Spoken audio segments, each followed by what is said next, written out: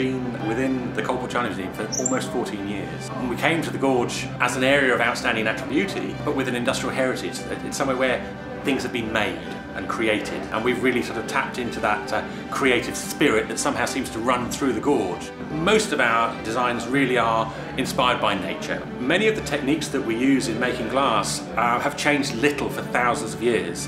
Our tools are very simple, they're very low tech. We use a little technology to create and maintain really good quality clear glass, but over and above that, the techniques that we use have really changed hardly at all.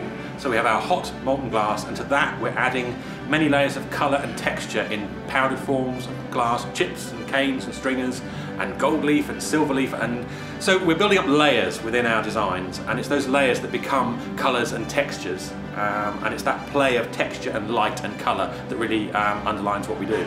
The pieces that we've decided to make for the Made in the Gorge collection for the museum are inspired by nature, as one might expect.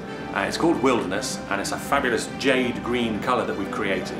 And there'll be an exclusive range of 3 shapes that we produce.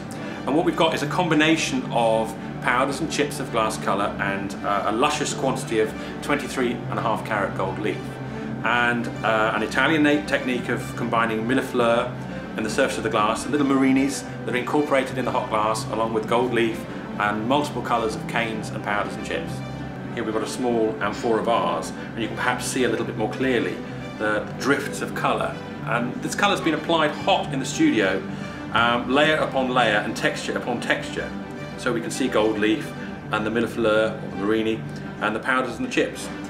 The skills that are required both in the hot shop, as we call it, where we actually make the hot glass, but running through our entire collection of glassware are another set of skills of carving and engraving, where we're actually creating recognisable imagery. And here we can see some small floral imagery that's been captured within a layer of sterling silver leaf and trapped under a layer of molten glass using a process or a technique developed around the turn of the last century called graal. So it's a Swedish technique, and it really just means to encapsulate or cover the decoration within clear glass, so it's kind of a moment frozen in time, and they have a very intricate surface quality and they're very three-dimensional.